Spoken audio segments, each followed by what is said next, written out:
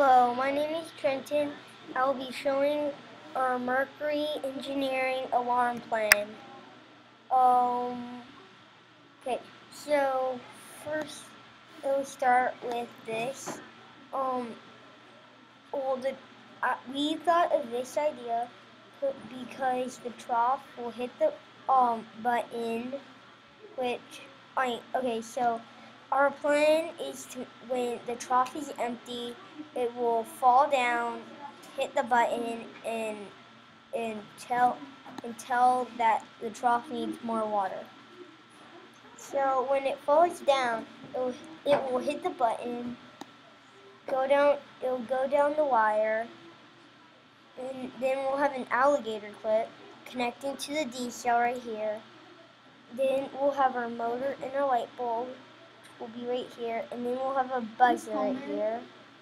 Then we'll have an alligator clip right here, so we'll have two sides going, and these are our instructions to do it.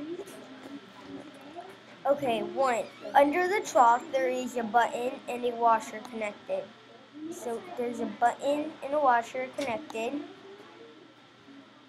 So and under the button there's a brass fastener that will push down onto the wire, which will power the switch. It will connect to the D cell. The D cell is connected to a wire, which is connected to a buzzer. After the buzzer is a paper clip, which is connected to a paper clip, which is connected to a light bulb. The light bulb is connected to a wire, which is connected to a motor. The motor is connected to the alligator clip. The alligator clip is connected to a wire, which is connected to a D cell.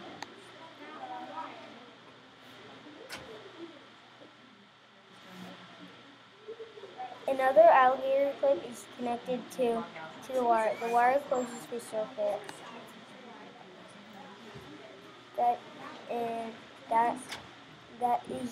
We think this circuit will work because the button will hit it, which it will power everything because the button will push it down, and all the electricity will go into all this right here. That is our alarm circuit.